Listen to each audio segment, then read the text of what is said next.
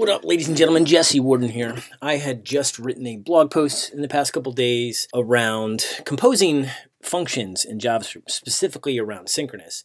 And I wrote about the four main ways to do it. One of them using the new pipeline operator in JavaScript, which is, I think, stage 1. I wanted to cover this because a lot of people, when they hear the word compose, it's kind of a wishy-washy functional term, and I wanted to give a little more definition around that, what that is. So today we're going to cover the four main ones.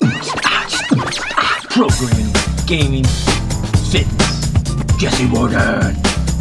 So when we talk about composing functions, what we mean is building pure functions together. Same input, same output, no side effects, and then putting them together, very similar to how you do composition rather than inheritance in object-oriented software. Let's take some JSON here, for example. We've got this people string, which is a list of people. It's got the first name, last name, and the type. Jesse and Brain are the only humans, and Albus is the dog. And what we're trying to do is parse this out so we have a list of people with their names formatted correctly, and we're going to filter this dog out. So the way we do that, let's write some functions that will parse this JSON and fix up all the data in the way we want it first.